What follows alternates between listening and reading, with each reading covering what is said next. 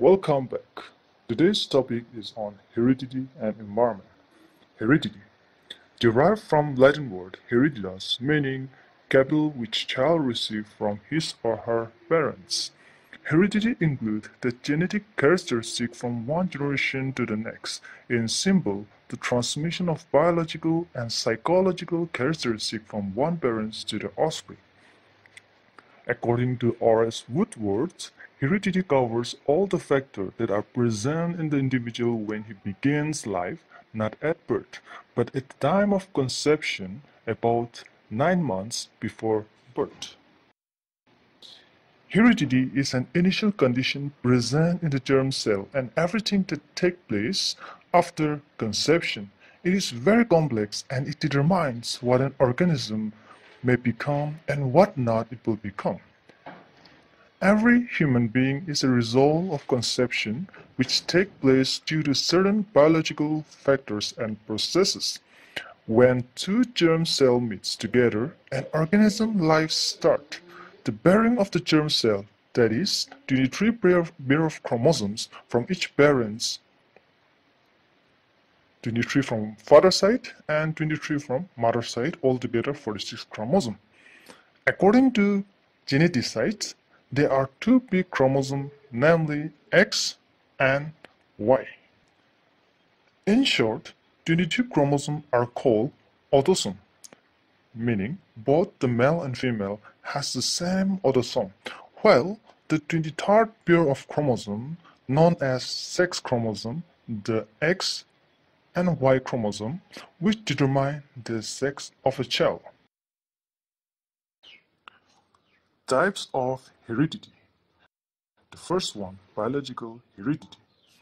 All the inherited traits that we receive from our parents are called biological heredity.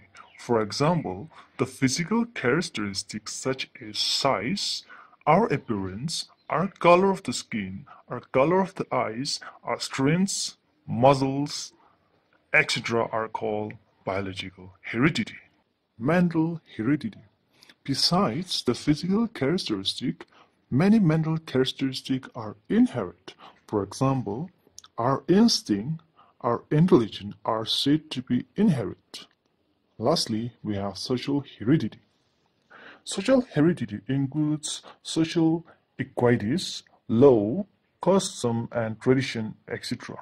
Without social heredity, man would be quite powerless in spite of all his biological good traits of intelligence. Laws of heredity. First law, like beget like. This law states that as the parents, so are the children. Like intelligent parents have intelligent children and vice versa, but we cannot generalize this law. Sometimes beautiful parents might have ugly children. Second law, law of variation. Sometimes children are not the true copy of their parents. There are many diversity. The reason is being difference in the combination of the genes of the parents. Man genes decide their features. This does not mean that first and second law are contradictory to each other.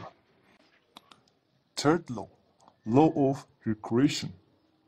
Sorenson explained the meaning of the word recreation that sharp-minded parents might have less sharp-minded children. This is called recreation. Therefore, this is necessary for the teacher to know about the nature and the level of the students and also about his heredity level, and thus he should frame his teaching methods. Environment. Everything that surrounds us is called environment. In human psychology, environment includes the nutrition the child received, school, peer groups, etc. Environment can be described as something that individuals receive from conception till death.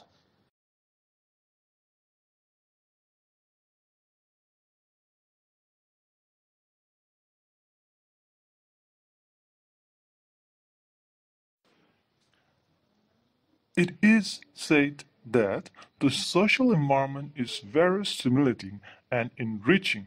It will create favorable impression in the person on his or her development, and if the environment is dull or inspired, behavior is likely to be shaped in an unhealthy way.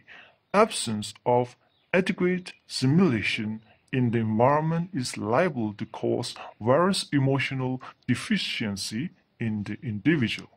According to Wordsworth, environment covers all the outside factors that have acted on the individual since he began life.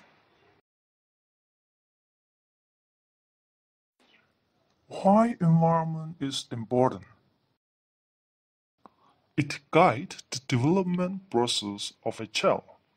Controlled emotion can be created among the students, and it helps the teacher to create better environment according to the needs of the child. Types of environment. Physical. Physical environment includes the physical factors of the environment that affect the child. For example, like food, temperature, climate, resource, etc. Social-cultural environment. Social-cultural environment includes the social factor like family, community, peer group, etc. It further includes the cultural atmosphere of the society like religious, literature, music, social conversation, and political organization. Every individual inherits the cultural traits from the social environment. Mental environment.